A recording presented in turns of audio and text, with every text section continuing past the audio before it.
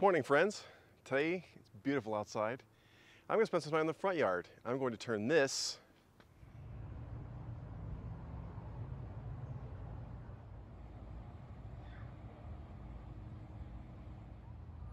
into this.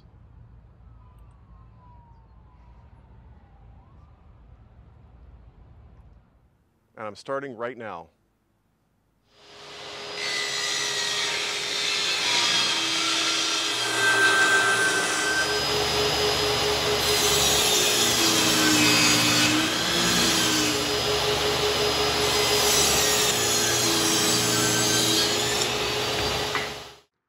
Okay, voiceover take 3500. Just so you're not bored during this part, I thought I would speed it up a little bit and show you me cutting out the front and back faces of the little free library. Using a circular saw to cut the straight edges and the inside of the door, and then eventually in a moment using the jigsaw to cut out the corners because the circular saw will not cut completely into the corner. Here we go. 1, 2, 3, and done. Okay, so I just learned the voiceover tool on iMovie. So let's continue on with that. So here I am gluing some boards and putting them on. These are the sides of the little free library. You'll see that that corner, you can kind of tell that it's not flushing down really well. And so I ended up clamping it in place so I could nail it. It's a good look for me sideways, I think. And there we go, nailing it.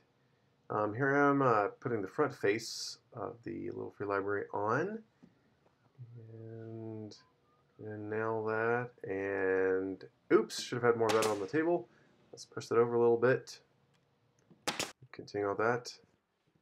So this is the plywood box, the basis for the whole thing. And with the two shelves. And then checking to make sure the window opening is covered. Perfect. And then the roof, working on the roof and the other side of the roof. And then here I am doing the dance of the air compressor hose. Painting the inside, you can see, and then the wash tub. So I'm prepping this wash bucket. This is a wash bucket Jen found, I can't remember where we got it. We got it at a estate sale or something, but we got it a while back. I'm using this as the base for the little free library. This post is actually from my neighbor's deck. I've taken it, cut it, I've preserved the bottom. It's going to be covered in concrete and then possibly dirt. I've put I've drilled holes in the bottom of the wash bin. Put some PEX tubing so that there will be holes for drainage. I would like to I'm going to fill this about halfway full with concrete, and then the rest I want to do some soil and maybe plant some succulents or maybe a vine or some other plants to be underneath the little free library. So now I'm about to take this bucket, fill it with concrete, and mix it and pour it into here, and see you in a minute.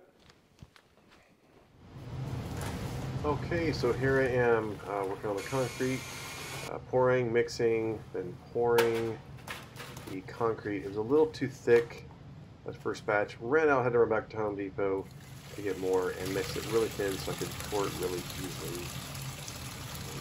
There we go. It ended up being really nice and really heavy. Okay, so I've gotten roof on. I put some black paper on so that gives it another layer to keep water out.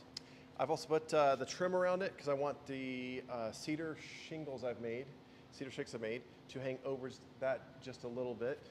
I basically took some cedar fencing, 5/8 by 3.5, and I ripped them long ways on my table saw.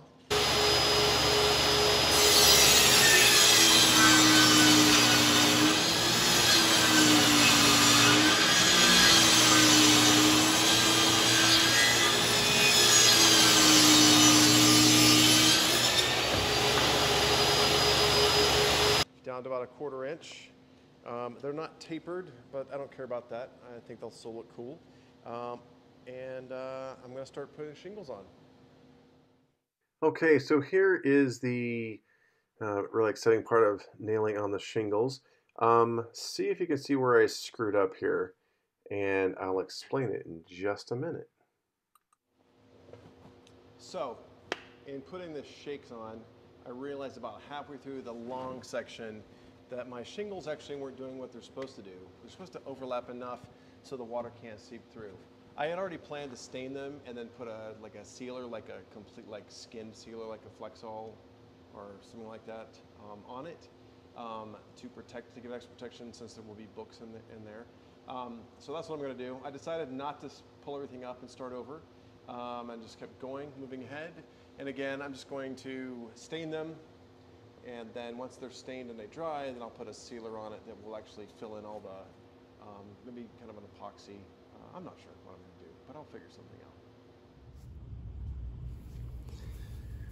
out. Okay, so I hope this doesn't look too weird, but I'm about to start clipping away some of the bushes for the, where I'm going to put the little free library. This should be fun.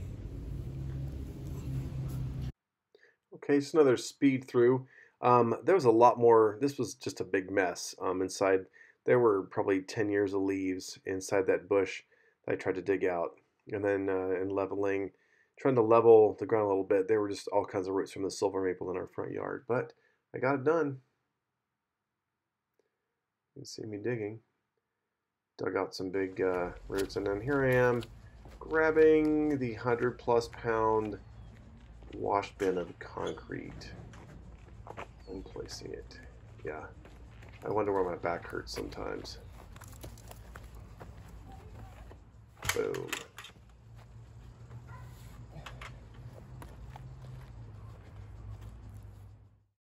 And here I am running out of time and light.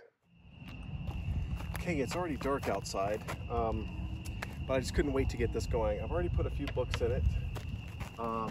But this holds a lot of books apparently, so I'm going to go grab a few more real quick and I'll be right back. Okay, I got a few more books. I've got Dean Karnassus, Ultra Marathon Man. That up here. It's Not Easy Being Green, Jim Henson. That up there.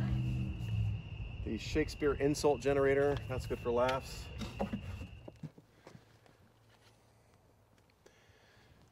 Oh, hi. Just adding a few books to the library. That was kind of dumb. But anyway, try to fill the library and put some things in here maybe people want to read. Anyway, this is my little library. I had a lot of fun building it. I posted on Instagram about it. It was something that we wanted to do for a while. And I got really inspired on vacation a couple weeks ago up in Washington and Oregon, and seeing some of the little free libraries up there, then touring some of the ones in my area. I was really inspired by the architecture in the Pacific Northwest, especially some of the tiny houses I saw and some of the Karma flower, oh my gosh, what are they called? The Karma flower stalls that were along some of the roads were really neat. So anyway, here's our little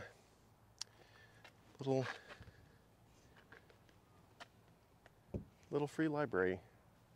So thank you for going on this journey with me, building and installing my little free library. And I hope you've enjoyed it. Please subscribe. Please share with your friends. Please visit your local little free libraries. Please take a book, please share a book, share your comments.